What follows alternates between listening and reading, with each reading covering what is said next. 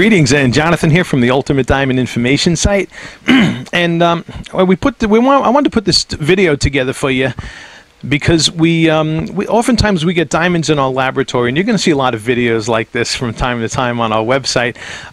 But we have two cushion cuts in here, and one of them just totally breaks all the rules that you generally see with regards to the subject of cushion modified brilliance. Okay, anybody who's doing research on cushion cut diamonds, you'll notice on GIA reports a lot of them are described as either cushion brilliant or cushion modified brilliant. And through the videos that we've been able to show you, you'll see most of the cushion modified brilliance on the market have this, crushed ice appearance. They just, a lot of them just have this, it's a watery look, crushed ice. It lacks brightness and contrast. It lacks fire. It's got some little sparkles going on in spotlighting. But we're going to take a look at that in a second. But this video, we get emails from people all the time, and they'll say, find me a cushion brilliant. I don't want a cushion modified brilliant.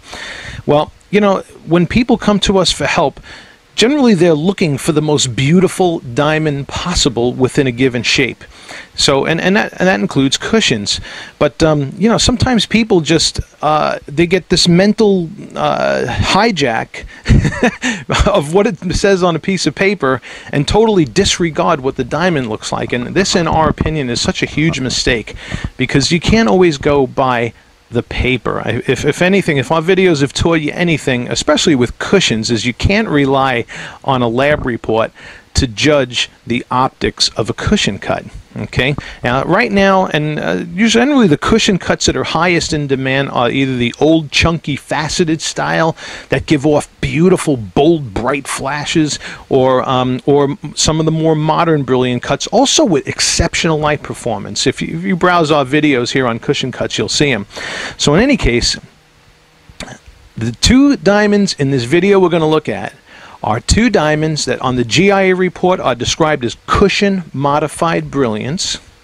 Both of them have respectable depths in the mid-60s. Both of them have tables in the mid-50s. So the measurements on a GIA report look comparable.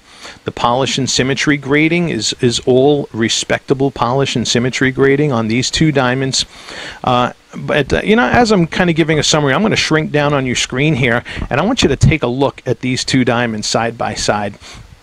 Now, first of all, the diamond that you see on your left is a diamond that is it's a 180. It just came in here.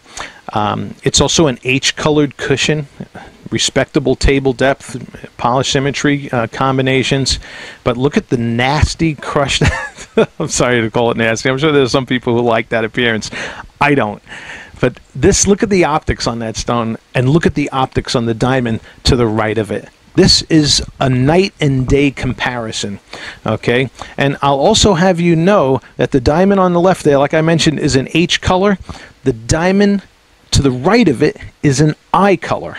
Yeah, you heard me right. Now, I'm going to tell you, this kind of a comparison, when we show this to consumers, and we just ask the average layman standing in our store, which of these two diamonds do you perceive as being the whiter diamond? 100 out of 100 people point to the diamond on the right, okay? Because cut quality alters our perception of diamond color. So that diamond faces up whiter, and as you can see in this video plainly, is also brighter. All right, and we have a video we're doing on this subject too, what alters our perception of diamond color, which will be in our color tutorial section. But this is a great demonstration of this very point, how cut quality can alter our perception of diamond color. So as we we're going to go into the next lighting now. We're going to look at sparkle scintillation.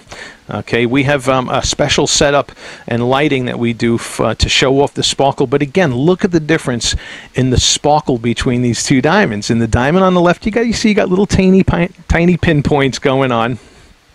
Okay, so it's got a little sparkle to it. It's not a complete disaster, but look at the flashes of light coming out of this diamond on the right, on this 161. It's an IVS2 that got here, cushion modified. Yeah, so Now, okay, so there's your sparkle factor. Again, a night and day difference. Now we're going to move into stronger spotlighting here and look at the elements of fire a little more intently.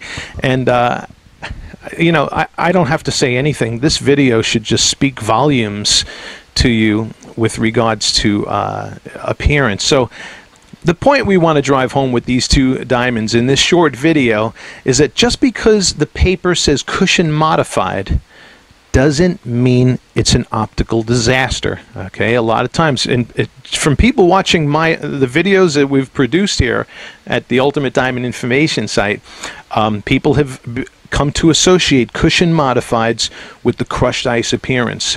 Okay, I just want to set it straight. That is not always the case, and in this example, clearly not the case. So if you're out for the most beautiful diamond, remember, you can't always trust the paperwork. All right, and thank you for watching our clip on cushion modified brilliance. I hope you enjoyed it.